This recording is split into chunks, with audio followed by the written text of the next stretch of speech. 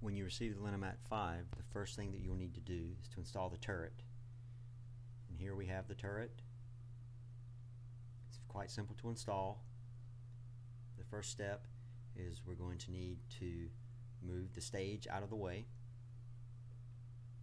And next we're going to need to loosen the screw on the bottom of the turret. No need to remove it, just loosen it. Maybe 3 to 4 turns should be good.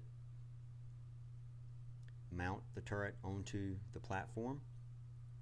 You may have to loosen the screw a little bit more on the bottom to get that to go on, and once it's on you can tighten the screw back. Just hand tight, no need to use any tools. Next we'll need to mount the turret with the accompanying 2 screws, one on either side of the Linomat turret, one here and one here.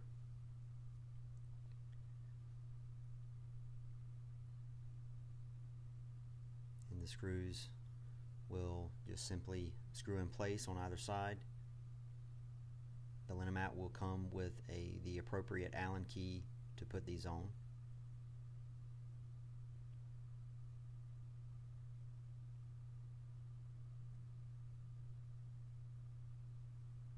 Once those are tight, now we're going to mount the connection onto the back of the instrument.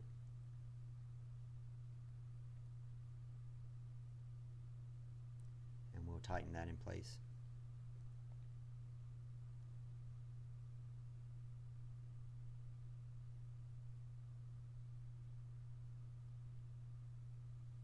The turret can be moved by pressing in this button or trigger here, and you see when you press that in you can slide it back and forth. There's also a ruler on the back to show you the position, and there's a mark here, a piece of metal that will mark the place on the ruler. So we can press in the button and move it to the appropriate position, and I'm going to move it here to 10 millimeters. That's going to be the distance from the bottom of the plate. Here we have the syringe that comes with the instrument. We have 2 sizes. We have the 100 microliter and 500 microliter size. This is a 100 microliter. Move the piece out of the way. There's a spring-loaded cover. You can move that out of the way and slide the syringe down into the holder. It should guide right in place.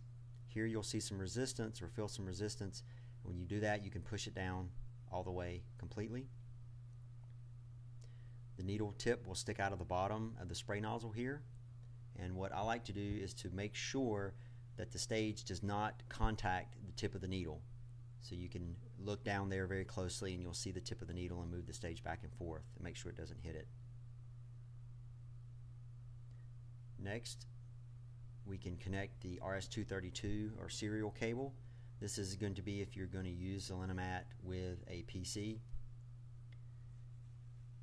And we'll connect one end of the cable to the back of the instrument, and the other end of this cable will connect to the serial port on your PC. We're not going to do that here, but that would connect to your PC for communication with the software.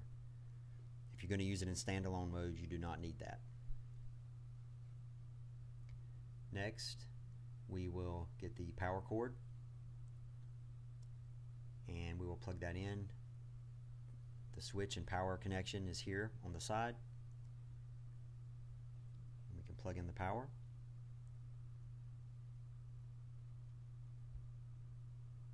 Now, finally, we'll connect the gas connection. You can use air or nitrogen. If you're going to use air, make sure it's very clean and dry air. We prefer nitrogen, however. You'll notice there's a blue tube here, and then there's a small fitting that goes over that tube. And we will connect that to the back. There's a nipple, a gas nipple on the back that we'll connect it to, and then screw the nut down over it to tighten it in place. Then we'll turn the gas on. The pressure needs to be anywhere from at least above 58 psi. I usually set it to around 70 psi.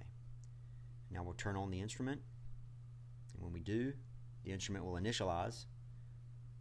So the stage drive initializes first, and then the syringe drive will initialize. And once that's done, you'll see the front says system ready, meaning the Linomat is ready to go.